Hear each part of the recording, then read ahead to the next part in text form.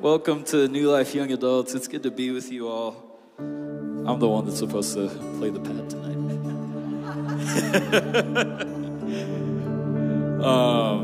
Man, it's so good to be here with you guys. It's so good to be here in the presence of the Lord. He's already in our midst, yeah? So let's just jump right into that. Let's engage with what he wants to do and say that we are open to what he wants to do in our midst tonight. Lord, we surrender all to you. That you would come and have your way, do what you want to do. Sing this with us. Can't go back to the beginning. Can't control what tomorrow will bring. But I know here in the middle is the place where you promised to be. Cry out, it's not enough unless you come. It's not enough unless you come. Will you meet me here again? 'Cause all I want is all you are. Will you meet me here again? That be our prayer tonight. That all we want is who he is. That all we need is who he is. Sing, as I walk now through the valley. As I walk now through the valley, let your love rise above every fear. Like the sun. Like the sun shaping the shadows. In my weakness, your glory appears. We cry out.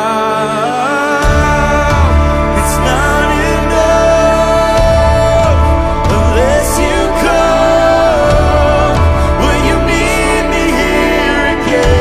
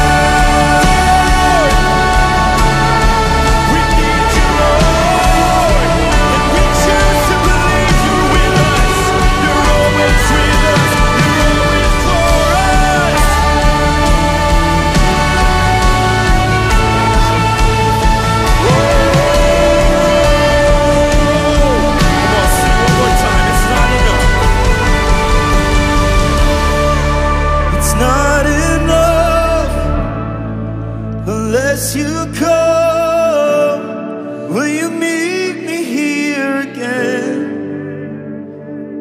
'Cause all I want is all you are. Will you meet me here again? Sing it one more time. It's not enough. It's not enough unless you come. Will you meet me here again? 'Cause all I want, 'cause all I want is all you are. Will you meet me here again?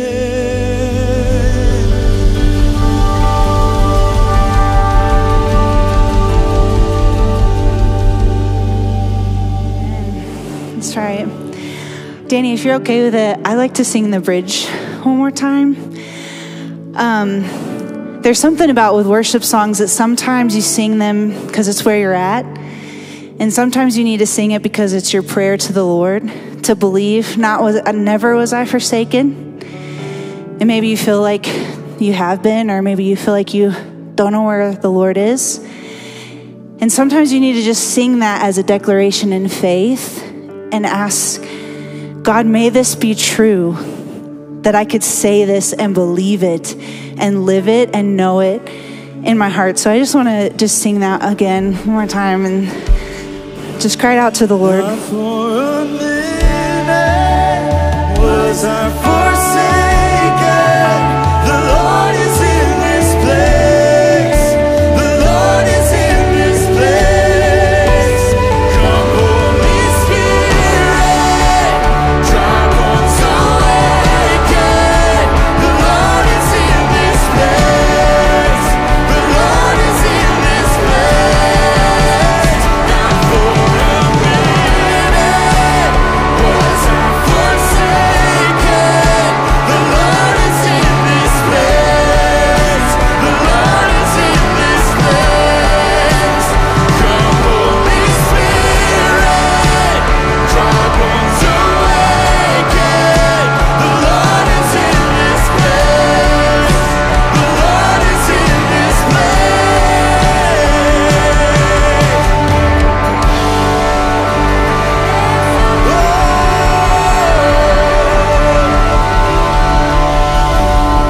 Thank you.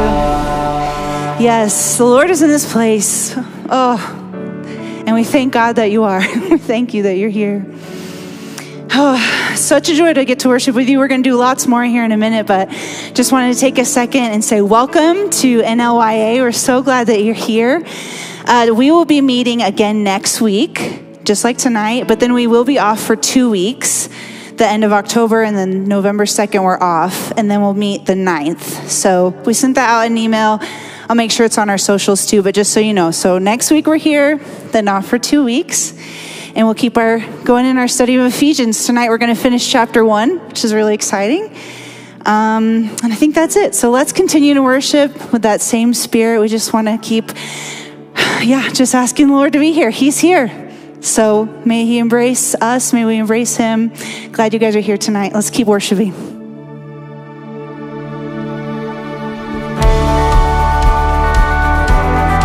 place.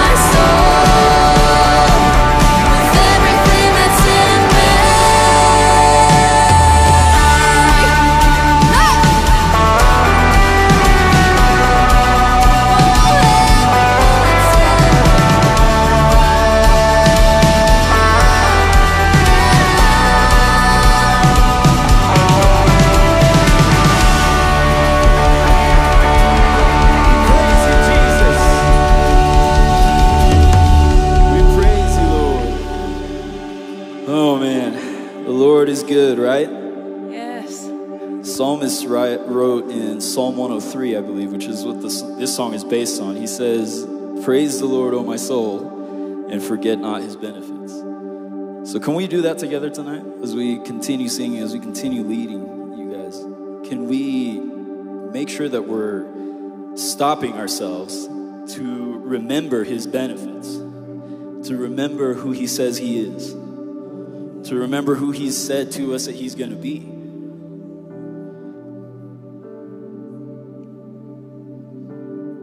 I know I can't physically join you in this because I'm playing, but would you guys join me in spirit? If you want to stretch out your hands, if you want to close your eyes, bow your head, if you want to kneel, whatever you want to do. And before we just get into more singing, just fix your eyes on what we might call the benefits of the Lord. That he's a God of creation. That he is the maker of heaven and earth. And in being that, he is our maker. He's our creator. And he's created us with nothing but good thoughts for us.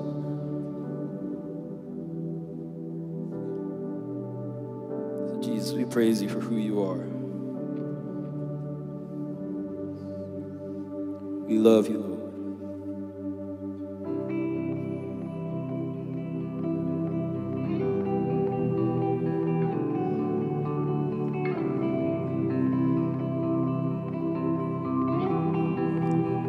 God of creation. God of creation, there at the start, before the beginning of time.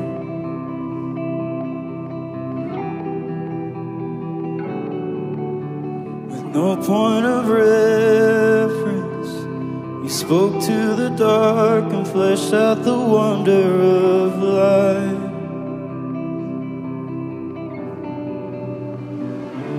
As you speak, 100 billion galaxies are born. In the vapor of your breath, the planets form. The stars are made to worship so light. I can see your heart in everything you've made. Every bird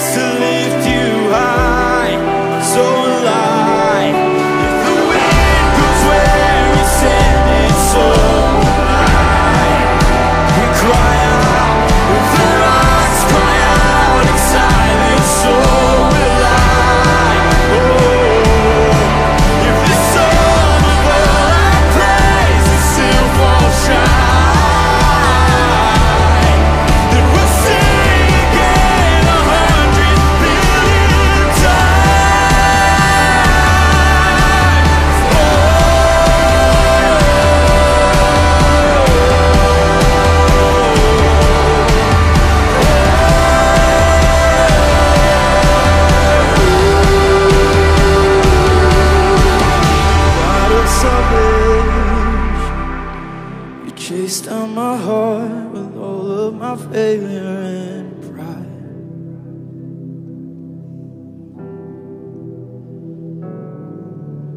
On a hill you created, the light of the world, abandoned in darkness to die.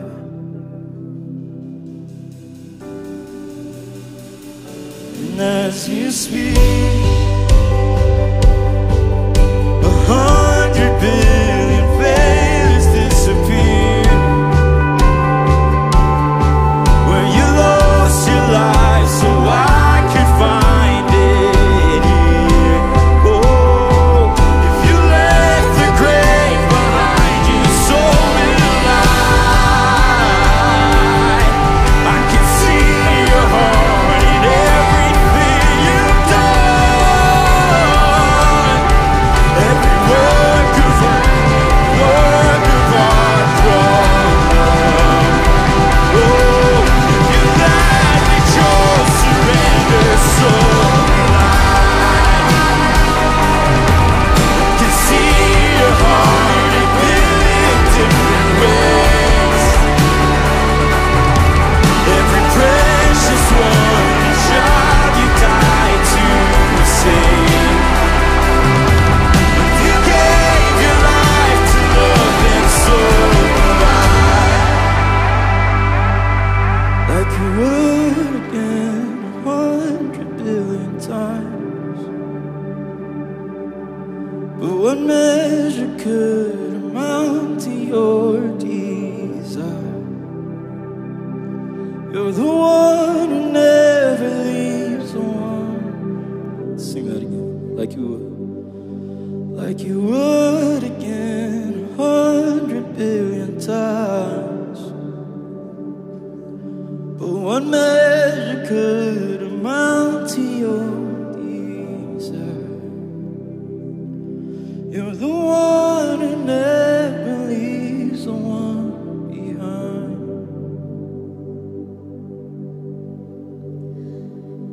Psalm 96:9 says, "Worship the Lord in the splendor of holiness. Tremble before him, all the earth." In this space of holiness, we are consecrated to God. In the holiest of holy places, the angels circle God's throne. And that's all they say. That's what they say. They say, "Holy, holy, holy is the Lord God Almighty." Oh, it's so good. It's so good to be in this holy space. Can we lift up a song to the Lord? What comes to your heart? Is it holy, holy, holy is the Lord God Almighty? Can you just sing it with me tonight? Holy, yeah. Holy are you, God. You're the Lord God Almighty. Yeah. Nobody like Holy, yeah. None so holy, none You so holy, kind, God. none You so holy, good to us. holy, We give you our praise. We give you our praise. You holy, holy, holy God. There's none like you. There's none like you, Jesus.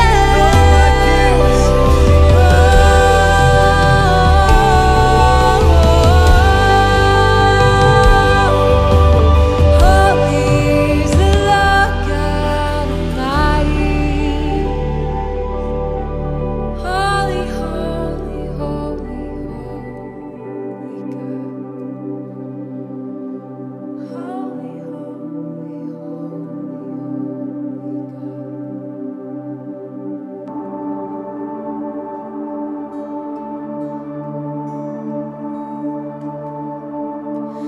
You were the Word at the beginning.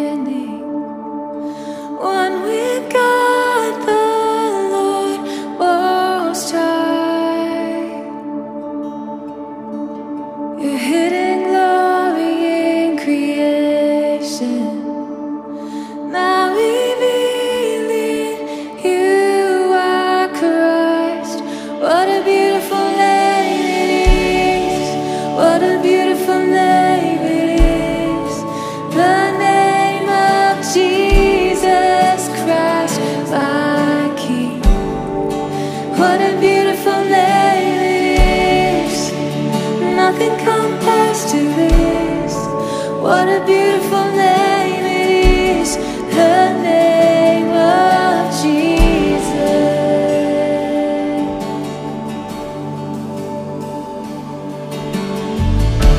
You are the light that shadows darkness. You are heaven's King come down. My sin was great, your love was greater. What could separate us now? What a wonderful name it is. What a wonderful name it is. The name of Jesus Christ, my King. What a wonderful name it is. Nothing compares to this. What a wonderful name it is. The name of Jesus. What a wonderful name it is. The name of Jesus.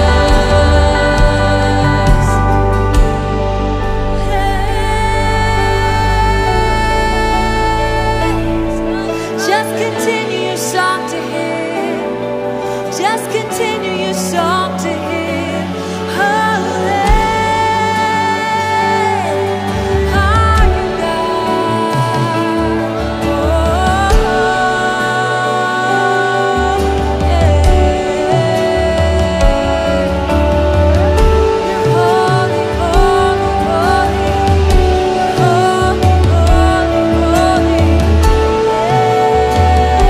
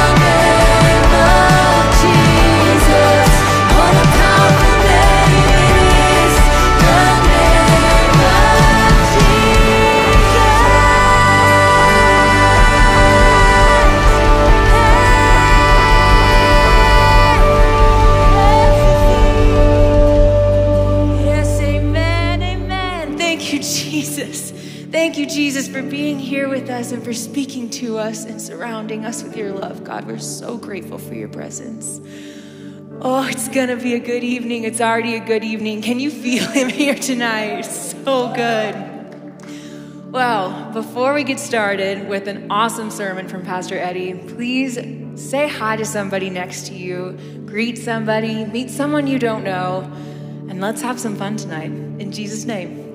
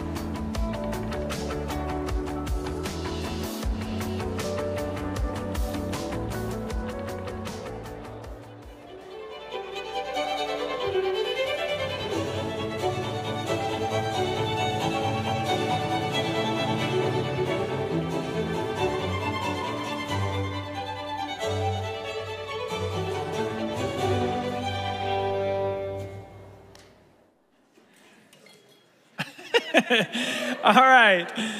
Who's ready to finish chapter 1 of the book of Ephesians tonight? Yeah? Here we go. We're going to go from verses 15 to 23. We're going to finish it tonight as we walk through the book of Ephesians verse by verse, which I have thoroughly already been enjoying. All right, to start tonight, I am going to first show you this on the screen. This is the logo for a company called FedEx. Hopefully you all know that that exists. That's not news to anyone. All right, so here's what I'm going to do. I'm going to tell you something about that logo, and then I really want you to be honest if you knew what I just said or didn't, okay? So you don't have anyone to impress. It's not that big a deal, but here's what I'm going to tell you about it, and then just be honest if you knew this or not. So between the E and the X in the space, there's an arrow right there, okay? So raise your hand if you did not know that until right now. That's amazing. My illustration worked. Yes. I was really hoping that there were people who didn't know that. I didn't know that until like 5 years ago. And here's the thing. Now that I've told you that, you will never miss it. Every single time you see, a truck coming by, you're like, oh, there's the arrow in between the E and the X. And what I just did there, where we didn't see something, then I told you about it, and then you were able to see it, that's really what's happening here at the end of Ephesians chapter 1. Paul's going to pray that these Christians would see something that they couldn't see, that they would be able to see things that were unseen to them. And that's the title of the message for tonight. It's called Seeing the Unseen. Seeing the Unseen. Let me pray for us. Father, we come open and ready to see these things. God, you know the cry of my heart this whole week has been that there would be people here tonight that would see things that they don't see yet, but tonight they would get to see them through the work of your Holy Spirit. May it be that that's what we find in this passage. In the name of Jesus, amen. Amen. So seeing the unseen, we're going to start in verse 15. Here's what's going on in verse 15 and 16 of chapter 1 of the book of Ephesians. It says this: "For this reason, because I have heard of your faith in the Lord Jesus and your love toward all the saints, I do not cease to give thanks for you, remembering you in my prayers. Paul hears about what's going on with these Christians, and two things are going on that he hears about. One is that they have faith in God, and the second thing is that they have love for other people. And that's a really great thing to be known for, that you have strong faith in God and that you love other people, and that's what leads them to be thankful. So we need to all find those kinds of people in our lives, and we need to be thankful for them. We need people who are strong in the faith and who love other people. We both need those people, and we need to be those people. And if you interact with anyone who's like that, you need to thank God for that relationship and for those people, because we need those people. And then verse 17 continues saying that the God of our Lord Jesus Christ, what he's saying is, I remember you in my prayers. Here's the content of my prayers. That the God of our Lord Jesus Christ, the Father of glory, that's like the Father of power, the one who has all supreme power, the Most High God, that he may give you a spirit of wisdom and of revelation in the knowledge of him, having the eyes of your hearts enlightened. Now, your translation may or may not capitalize the word spirit there. I think it should be capitalized. We're talking about the Holy Spirit. This is the work of the Holy Spirit revealed out throughout the New Testament. That he is the spirit of wisdom and revelation. That's what he does. He enlightens the eyes of our hearts. That's the Holy Spirit's job. But you remember, we already talked about how they had received the Holy Spirit. When did they receive it? When they had heard the good news of Jesus and believed. So if they already received the Holy Spirit, then why would Paul be praying that they would receive the spirit of wisdom and revelation? Is it a different spirit? No, it's the same spirit, but the fact that he's praying shows us that he's asking them to grow in what the Spirit does, that they would see more and more of what the Holy Spirit does. It's not like the second you believe in Jesus Christ that all the things that the Holy Spirit does just happen instantaneously. There's a part of what he does that's you grow into it. You actually need more of him, and you're awakened to the things that he does. This is what Jesus promised in regards to the Holy Spirit. In John chapter 14, he talked about how the Holy Spirit was going to teach us all things. Teach us all things. That takes time, right? It's on planet Earth after we believe in Jesus. He's going to teach us all things. Not only that, but then John chapter 16, he talks about how the Holy Spirit's going to be the one who guides us in all truth. So you see, it's not just receiving the Holy Spirit. You do when you believe in Jesus, but there's also receiving the spirit of wisdom and revelation, meaning he's going to teach you along the way. You're going to be able to learn the truths of Scripture because of the work of the Holy Spirit. And the phrase that's used here in Ephesians 1, which I love, is that the eyes of your heart may be enlightened. That there would be a spotlight or, a light switch that flips on in your heart because of the Holy Spirit. So when you hear God's word and, someone's preaching and it's as if someone just turned a light on a verse. Has that ever happened to you where you're just like, my goodness, it just stands out. It's like there's a spotlight just on those words for some reason today. If that's ever happened to you, that's not because of the preacher.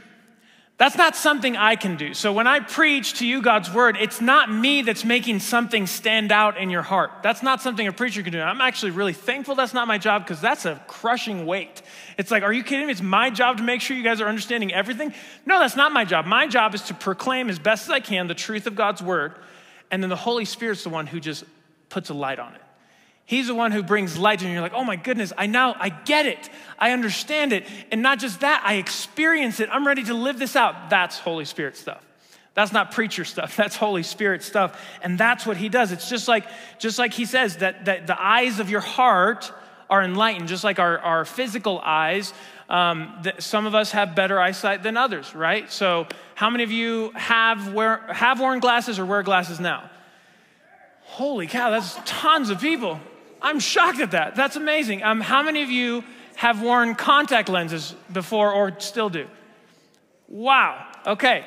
So, and I'm not going to ask who doesn't need either of those because we love you. We kind of hate you a little bit, but we love you. But I didn't wear contact lenses until I was in college. And the crazy thing about it is I didn't even know I needed them. I was just like living life and you just kind of assume that this is the way the world is. Then I do my eye test and they're like, yeah, you kind of need a mild prescription. And I popped those contact lenses in for the first time, which was very difficult. It's not a fun task. And I finally get them in and I walk outside and I see the mountains, and I was just like a kid, like just like blown away with what had just happened. I feel like I could see the edges of the leaves on the mountain ridge, you know? And it's just like, wait, this is available to the human eye? Because you just grow up thinking like when you don't realize that you need it, you're just like, I don't know, mountains are just this beautiful green blur, you know? Like you don't realize how much is available to you. So I wore contact lenses for 14 years or so. And then just last year, I got LASIK eye surgery, which is this really creepy thing that they do. And they do a surgery on your eye and they just fix your eye. It's amazing that they can do this. And then like a couple days later, actually within one day, I opened my eyes without contact lenses and I could see even better than I had ever seen with contact lenses, which is just amazing that that's even possible. It blows my mind that that's possible. But when you see things like that so clearly, you realize there are things that I thought I was seeing, but really I couldn't see it. There was a surgery on my eye that allowed me to see that. And that's what we're talking about when we say that he would enlighten the eyes of our hearts.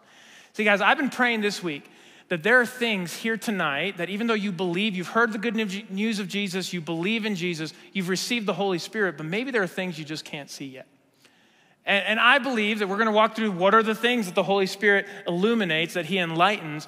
And I want some of us here tonight to see those things that we've maybe never seen quite like we're going to see tonight. And that's not going to happen unless the Holy Spirit does it.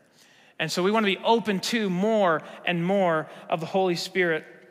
And he's going to show us the three things. And we're going to see these things inside the passage. Now, when I say see, see the unseen, I'm not talking about just observing. I mean, you're going to experience. See in the sense of like, you're going to be able to like feel, touch, experience, grow in understanding of these three things that happen in this passage. What's the first thing that he prays? All right, so he's praying that the eyes of their hearts would be enlightened. And the first thing that he prays is that we and they and you would see the hope of your calling. See the hope of your calling. That comes from verse 18, the second part where it says, that you may know what is the hope to which he has called you. The hope to which he has called you. Now, the word hope, that gets thrown around everywhere, right? It kind of doesn't mean much these days, so I want to make sure we have a clear understanding of what I mean when I say hope here in the context of the New Testament. Hope is this. It's the confident expectation that God will keep his promises. It's the confident expectation that God will keep his promises. God has told us many things that he has promised. He says they're both coming to be, or he's promised that he'll be with us. That would be another promise in the present tense. There's so many things he's promised to us. And hope is not wishful thinking like, I'm pretty sure God's going to do that. Or I'm sure, I'm really hoping in the sense of like, I'd really like for that to be true. That's not hope. Biblical hope is confidence. That's the key word. When you think of the word hope, when you read the Bible, I want you to think about the word confidence. Because if you have hope, you have a confident expectation that God's going to keep his promises. No one can convince me otherwise about God's promises because I have hope in those things. I have hope in the promises of God. That's what it means to hope. And here, the hope is in reference to your calling, the hope to which he has called you. The word calling, in Scripture, it refers to salvation. I know a lot of times when we say, this is my calling, what are we talking about? We're not talking about salvation. We're talking about our specific assignment that we believe, our individual assignment in the kingdom of God. That's my calling. I want to do this. And I don't have a problem with using that term. But as far as the New Testament is concerned, calling is specifically about salvation. It's God calling you to be his. That's the calling inside of Scripture. And so our hope has to do with our calling. And he's referring to what he just talked about in verses 3 through 14. We spent the last couple weeks talking about that. What is the calling? There it is. It's all those things. Everything we talked about, put them all together. That's God calling us to himself. And in Christ, three things are true. We are saved, we're being saved, and we're going to be saved.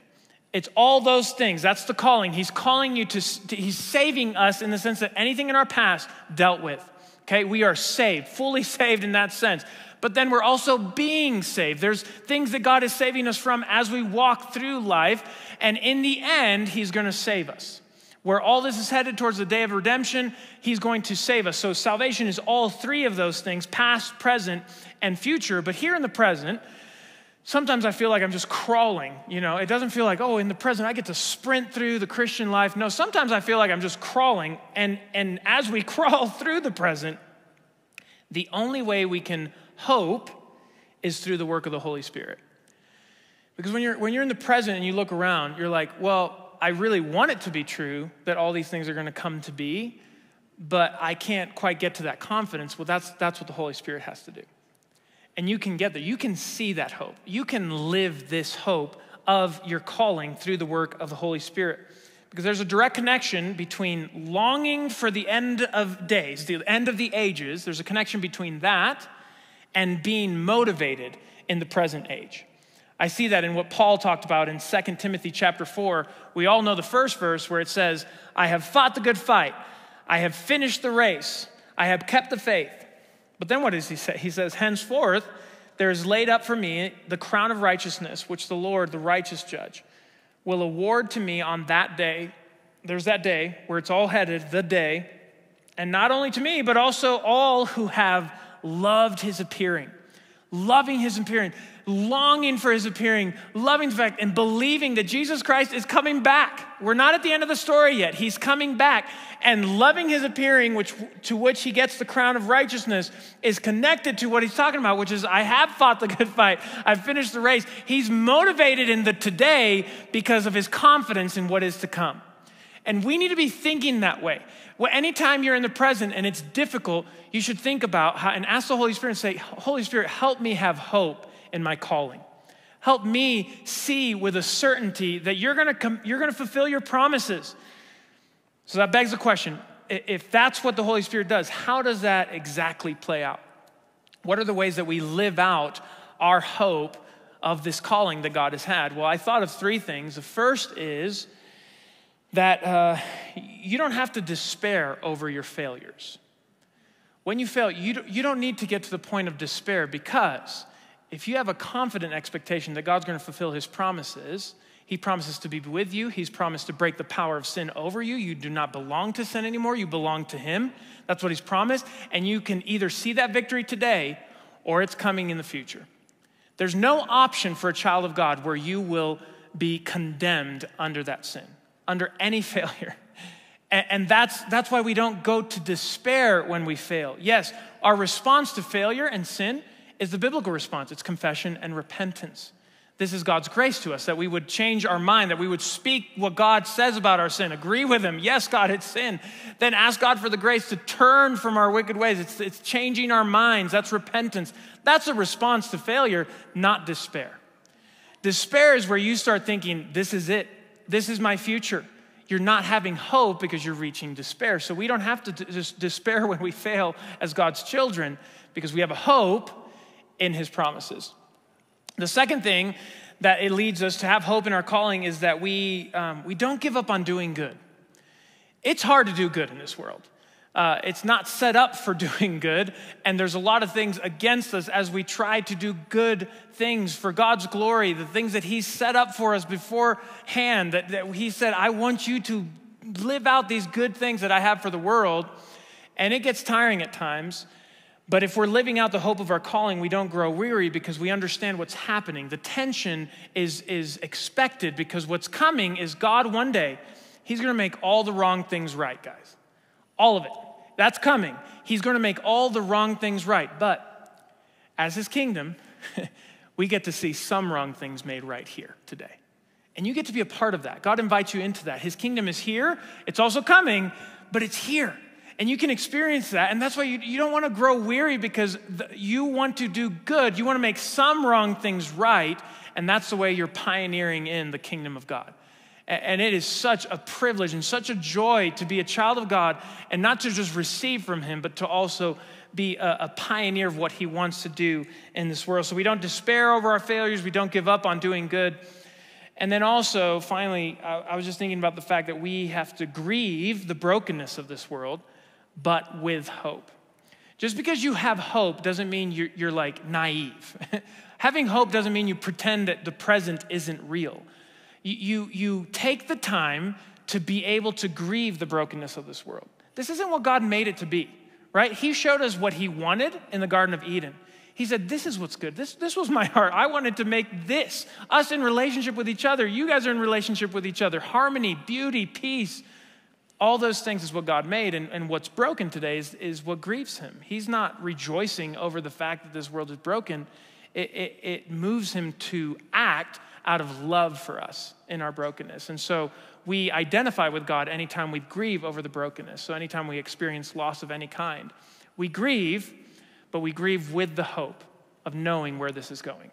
Okay, so we're still present in the moment, grieve the brokenness, but knowing where it's going. So I want you to see the hope of your calling. Second thing, see how much God loves you. You need to see how much God loves you. I know this is a word for someone tonight. You need to see how much God loves you. The second part of verse 18 says this, that you may know the hope to which he has called you. And then he says, what are the riches of his glorious inheritance in the saints?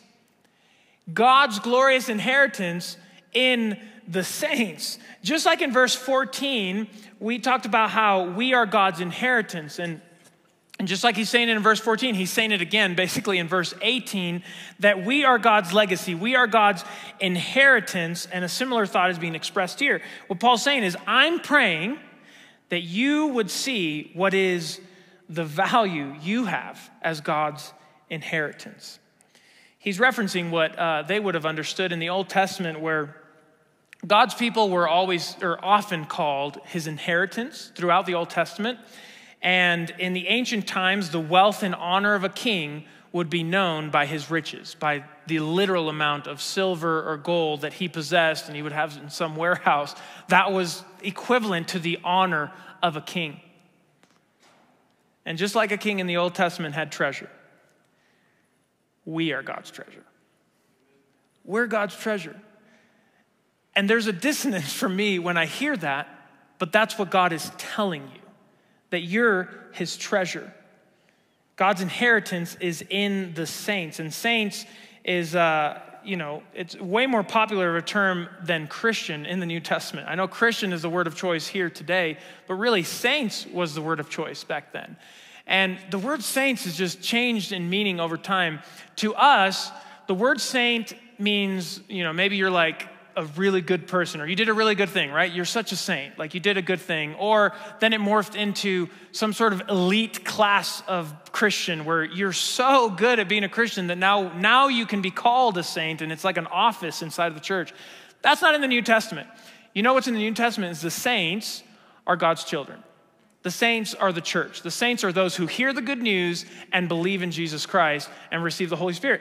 That's who the saints are. And that's why if I walked up to you and if we were just having a one-on-one conversation and I was like, you're a saint, you see how you'd be like, that doesn't feel right. And sometimes it's worth explaining these things, because if something doesn't feel right because of our culture, but it's what God says, we need to probably get over our culture at that point. This is what God declares about you. Saints means that you're holy as in set apart. God has chosen us in Christ, and so you are a saint, but we are saints because of what God has done, not because what we have done. God is the one who makes you a saint. It's not because of how good you are or how awesome you think you are. No, you're a saint because of what God has done, not because what you have done. And we're God's treasure because he treasured us.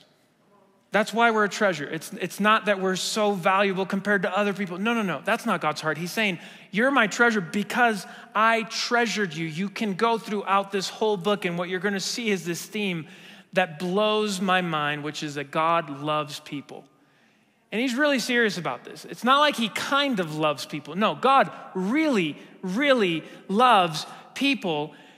And for some of you, you just can't get there. You somehow have gotten to the place where you believe in Jesus Christ, but you think that God's love at this level that he cherishes you just doesn't apply to you. You keep telling yourself all the stories, all the sin you've committed, all the failures you made, the things that bring you shame in your life, you just keep repeating that self to yourself. And what you're doing is you're rejecting what is true about you. And you need to understand this is God's message inside of God's word, that you are not just loved, you're cherished. God treasures you. You are valuable to him, and he really does love you. So the implications of that are significant because some of us, if you don't understand that God cherishes you, that as God tries to bless you, you'll resist it. Because you don't think you deserve that. And you're like, well, no, that's grace. That's exactly what God's saying. Is like, I'm not saying you deserve it. He's saying, I want to give this to you. And you cannot remove yourself from God's love. God's your Father. He's your heavenly Father. He wants to bless you. And, I have 3 kids here on earth. I'm an earthly father. And I love my kids, guys. They're awesome. They're better than anyone else's kids. It's scientifically true. Daniela, Raphael, and Fiona are the best kids, and I just love them. Gosh, they bring so much joy to my life, and they also bring some pain, but they bring a lot of joy to my life. And here's the thing about being a dad. Sometimes I'm like, okay, I'm gonna reward you for this because I'm trying to teach you the things that honor God, and I'm gonna give you a consequence for this, all those things as an instructor. But sometimes I just take my kids to Chuck E. Cheese because I just want to have a good time with them, And you're like, that's the creepiest place to go, but not to them. They love that place. And I like that 1 token pays for each game. There's no 7 token games. That drives me insane at arcades. But I just I love blessing them. It's part of being a father that sometimes it's not about teaching them anything. It's just like, I just love you. I just want to have a good time with you. I want to bless you. And that's your heavenly Father's heart too. You are cherished by him. He really loves you and cherishes you. And so that's why you need to live and receive his grace, the grace in you, the grace through you for his glory. This is what he has said, and this is what he's revealing. And if you can't see that today, if you can't see that tonight, that's what we need to ask the Holy Spirit to help you see. We can ask him specifically that you would be able to see just how much God loves you. And the third thing that he's going to help you see is that you would see the power of God at work. See the power of God at work. That's in verse 19 where it says, and what is the immeasurable greatness of his power towards us who believe, according to the working of his great might. There in verse 19, Paul basically uses like any word he could get his hands on to talk about God's power. And just to add to the magnitude of how big God's power is, he uses like words like immeasurable, greatness, power, working, great, might. All these different words to say one thing, which is that God is really, really, really powerful, so much so that our language is limited in understanding it. My words can't truly express it, that God is immeasurably great. He's immeasurably powerful, and this power is towards us who believe, is what that verse says. Towards us who believe. What that means is it's for our benefit. God's power is for our benefit, and he's going to give it to us for our benefit, and he's going to work that out in 4 ways. There are 4 things that are mentioned at the end here of chapter 1. The first one is listed right there at the first part of verse 20 when he says that he worked in Christ when he raised him from the dead. That's the first thing that God shows us, that he is benefiting us because he's showing us his power over death. God has power over death. That's the first thing revealed. And the death and resurrection, the resurrection specifically, is a massive part of Paul's theology, okay? So much so that he's going to say, if we don't have the resurrection, we don't have anything. Our faith is nonsense at that point. It's in vain. There's nothing we have if we don't have the resurrection. The resurrection is where Jesus shows us that he has power over death. And because Jesus died and resurrected, we now live for eternity. His death and resurrection for our benefit brings life. But it's also true that as we die to ourselves, Jesus now lives in us and through us, because he has power over death. In Christ, we're invited into the practice of resurrection. This is the invitation of the book of Ephesians, that we would be practicing the resurrected life of Christ, and dead things come to life. This is what God does. Not just us, our souls, our beings, the things in our lives that are dead, God can bring those things to life. And as you come into this relationship that God's calling you into in Christ with the power of the Holy Spirit, you're going to start seeing some dead things come to life. That's what's going to start happening. And it's for your benefit because God has power over death, then the second thing he shows us is that he has power over darkness. Continuing in verse 20, the second part says, so he raised him from the dead and seated him at his right hand in the heavenly places, far above all rule and authority and power and dominion, and above every name that is named, not only in this age, but also in the one to come. When Paul says that he raises him from the dead, but then he seats him at the right hand of the Father in the heavenly places, is the phrase he uses. The heavenly places is a direct reference to where the people thought that their gods and magic powers came from at this time. The specific term was referred to as the realm above. So this is, when we talked about the context of this culture inside of the book of Ephesians, is that the city of Ephesus was practicing magic and there was, plurality of gods. And they all believed him that they lived in the realm above. And what Paul is saying to these Christians is that Jesus, he dies, is resurrected, and then is seated in the heavenly places. He's saying above that, above anything you can come up with, he's above that. Specifically, he's far above all rule, authority, power, and dominion. So here we're introduced to these spiritual forces of darkness. All four of those words have to do with dark forces of evil that exist in our world, all kinds of evil. And in the historical findings of those magical texts in the city of Ephesus and the area surrounding, guess what the four terms for the spiritual forces that people were calling upon were? Those exact words. They were calling upon rules, authority, power, and dominion. And Paul's just calling them out specifically by saying, Jesus is seated far above all the things y'all believe in. Anything you want to lump in there, that force, this magical thing, whatever, all that, Jesus is seated high above those things. And then he says that also above any name that can be named, because in the practice of magic in the ancient world, the most important part, the foundational part, was naming the name. You had to name a specific name of a god or someone who would act on your behalf. And he's saying, any name that can be named, Jesus is above all those names. From now until forever. He's just punching them in the face with the same thing over and over.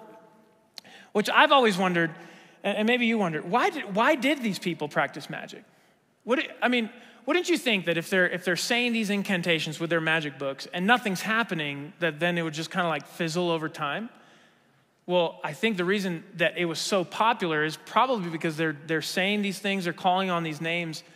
I bet you things were happening. But just because things are happening doesn't mean it's from God. There are spiritual forces of darkness. There is demonic entities, angels that are still moving today, and they take the form of whatever the human desires to call it, as long as they're under their control. And the reason why all these dark things exist that we see in the world today is because, in part, of these evil forces. This is something that still exists today. And we have to talk about it. The book's we're going to talk about it a lot towards the end of the book as well. But man, if you can't acknowledge that it exists, you have no shot at being able to walk in the way God says we're supposed to walk in regards to these evil forces. If we're just like, no, I don't even believe it. But this is revealed in the scripture, not just here in the book of Ephesians, in the New Testament, these spiritual forces, and they're given various names because I don't think it's taught to us like scientifically, like exactly they do this, they do that. I don't think we are supposed to understand everything that they're doing. We just need to understand that they're out there and they're working. Not all the things that are happening in the world can be just chalked up to our sin. There are certain things that when you observe it and you study it, like genocide, like the mass murder of millions of people, and you think that's just one person or a bunch of people, just their sin. Like, I'm sure it is. Of course it involves that, but there's some evil forces doing things. And the more you study the evil acts of our generation or throughout history, you can tell that there's more at play than just our sin. And maybe you've witnessed that, maybe you haven't, and I'll just share this one story where I witnessed it. I was not expecting to. I was actually at a camp in Mexico where we used to gather all the like high schoolers with a bunch of different churches. We'd go out to a camp, And it was about 500 of us. And I remember it was kind of a tense camp that year because I was leading worship and we had just introduced some drums. And so some of the churches were like, that's evil and all this stuff. And it was not very fun. But I was leading worship, so it was kind of tense. And then we did the like quintessential Christian camp thing the last night where we wrote all the things that we wanted to like give to the Lord on a piece of paper. And then we all got up and we headed towards the bonfire. You're going to throw it in, right? Like give it to the Lord. It burns up. It's an awesome moment. And so we all have these pieces of paper in our hands. We head over to the bonfire. And I remember walking up to the crowd and it was this pretty like ominous feeling of like, what's going on? Like there's no prayer. Like it was just like something's up. And then as I got closer, what ended up happening is there was this girl who was on the floor and she was having an attack. And so we had like 8 pastors trying to help her. And at first they were like, it's an epileptic attack. And then pretty quickly after that, it was like, this is not an epileptic attack. There's something going on here. And it's for sure in the spiritual realm. And you have to understand, like most of these churches that were there, like it's, independent Baptist churches, like we did not have a box for this. This was not in our arsenal of teaching. And so it's just like, all I can tell you is like, we are legitimately freaked out in the true sense of the word, where, like I said, you could feel it as you even got close to that fire. It's like, what is going on? And it was exhausting. We started singing praises over this girl, and then, she would scream louder above us, and we heard things that it's just scary stuff. Scary stuff that, I'm a cynic by nature, I think a bit. And all I'll say is that after this experience, I've never had to have a conversation with anyone about it as far as what was happening. That was very, very clear to all of us who experienced it. And but the awesome thing about that story is what the enemy meant for evil totally backfired on him that night. Because what ended up happening is then we go back to the worship center and I saw God do things that are some of the most beautiful things I've ever witnessed in my life that night. So there's this presence and demonic forces of evil, and then God shows up, and the reason we saw all these awesome things happen that night is because we saw the power of God over darkness.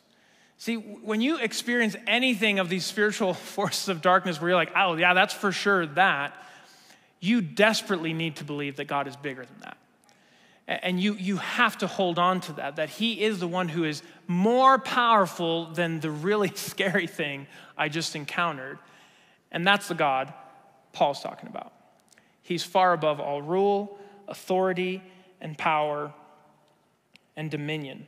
And we're going to talk more about our response to these powers later in the series. The point of what we're supposed to do is not what we're talking about here in chapter 1. The point of chapter 1 is that every single evil force, every name that can be named, from now until forever, Jesus has power over that darkness. He has power over death.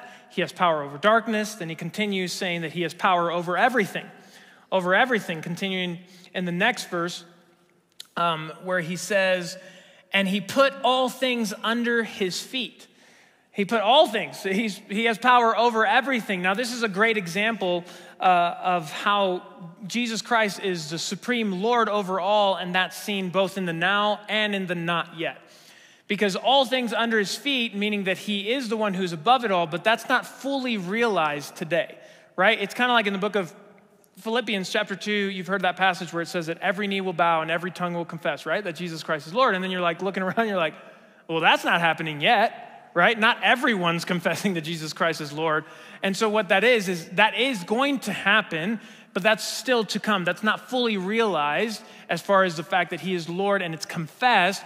But it's true today in his kingdom, in us, his church, his people, we're confessing him as Lord. And so it's both now and not yet. That's what he's saying. He's going to bring all things under Jesus' feet. So that's to come, but it's also still not happened yet. So he's going to bring everything under the power of Jesus. The final thing in the passage is that he is not just power over death, power over darkness, power over everything. He finishes by saying that he is bringing power for the church. Power for the church. That's the way it's presented to us. The last part of this passage says he put all things under his feet and gave him as head over all things to the church, which is his body, the fullness of him who fills all in all. This is the first time we're introduced with the head-body metaphor that we're going to have of Jesus Christ as the head, the church as his body, and that's going to be talked about more along in the book.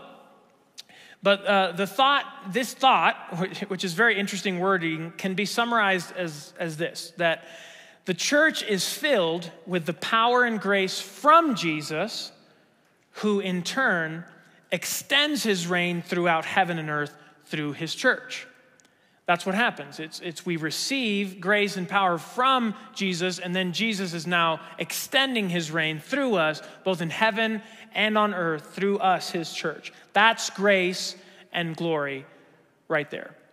That's how we finish chapter 1. We see that it's us who are filled with power, and it's him doing it through us, that for his glory he's extending his reign. And we need to see this. We need to see all these things. And the only way we can see it is through the work of the Holy Spirit. Maybe tonight you haven't seen that hope that we talked about, the hope of your calling. Maybe you haven't seen and believed just how much God loves you. Maybe you haven't seen the power of God at work. And maybe it's happening, but you just don't see it. You haven't seen it. You haven't felt it. You haven't experienced it. So to close, the first part of chapter 1 was Paul blessing God for what he's done for those who believe. The second part of this chapter is Paul praying that God would open the eyes of these Christians' hearts so that they would see all that we just talked about, that they would see it. What Paul's doing here is he's modeling for us intercessory prayer. Intercessory prayer is when you pray for someone else on their behalf. You're saying, and Paul's saying, when I remember you, I thank God for you, and then I pray these things, that through the spirit of wisdom and revelation that you would see these 3 things in your life. So that's what we're going to do here tonight. The way we're going to do that, it's going to be very simple, and we're going to do it individually. So the way we're going to pull this off is we've set up these tables on the side, as you guys can see. On those tables are Post-it notes and Sharpies. So here in a second, I'm going to say, all right, let's do this thing. And you guys are all going to head to the tables, the one that's nearest to you. And all you're going to do is this. You're going to write your first name on a piece of paper, on a Post-it. Once you write your name, rip the Post-it off, paste it to the table, and then grab someone else's first name, pick it up, and then just head back to your seat, okay? What we're going to do is, that way we're all going to end up with someone else's first name, and you're going to come back with your Post-it back to your seat after we worship for a bit. Then we're going to all pray for that person by name, and we're just going to pray that those 3 things would happen in their lives. That's it. So, and then we're going to get to keep this Post-it. I'm going to encourage you to keep it just for 1 week. That's my challenge. And put it somewhere where you would see it. And whenever you see it, just pray for those 3 things, that they would see the hope of their calling, that they would see how much God loves them, and that they would see the power of God at work in their lives, okay? So that's all we're going to do. So worship team's going to lead us. You guys can go ahead and get up and go fill out a Post-it and then bring one back to your seat after you fill it out.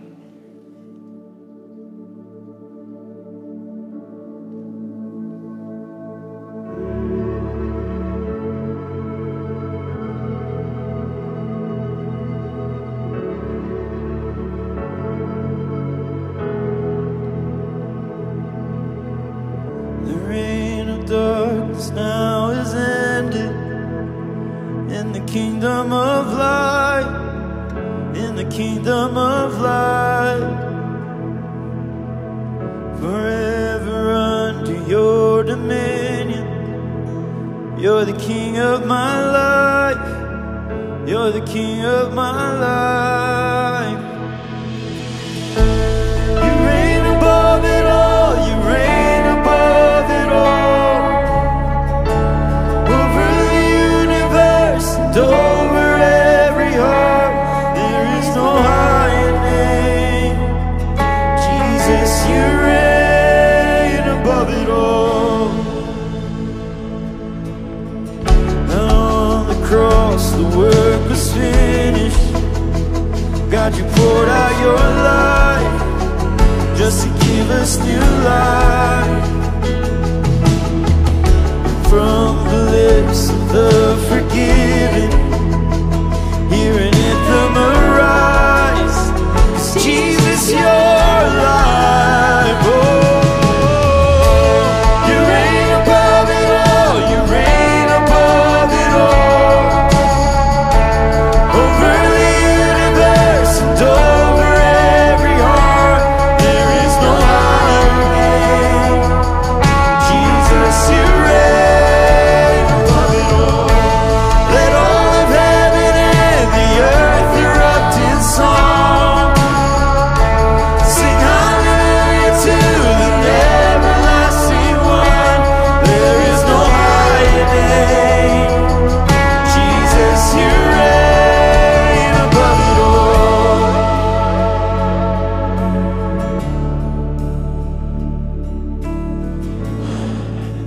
right, just going to give a second for those who are still writing, and then we're going to pray.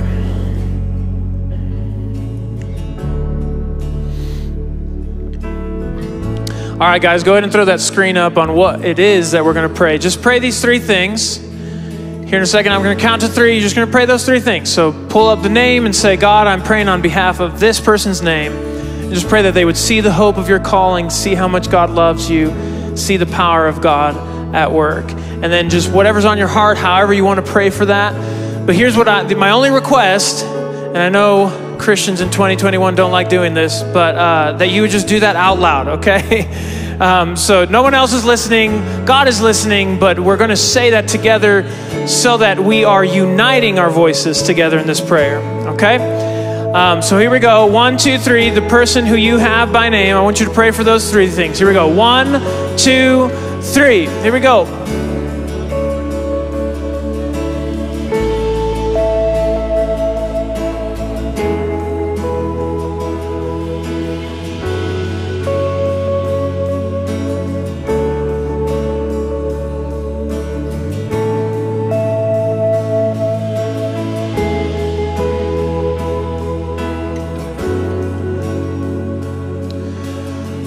Father, hear the cries of your people. We're asking on behalf of our brothers and sisters that you would do this, God. Holy Spirit, you have to be the one working.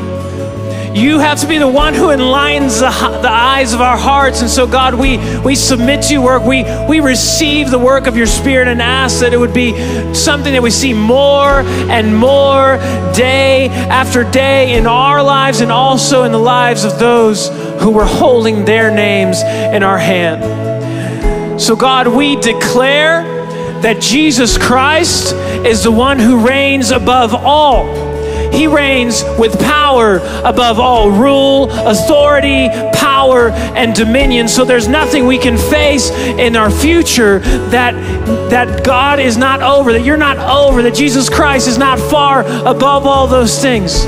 So now we lift up our voice and we sing that back to you. Come on, let's sing. You sent the darkness running out of an empty grave.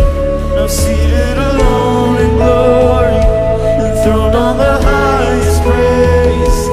You sent the darkness running out of an empty grave. Now seated alone in glory, enthroned on the highest praise. Sing it out. You sent the darkness running out of an empty grave. Now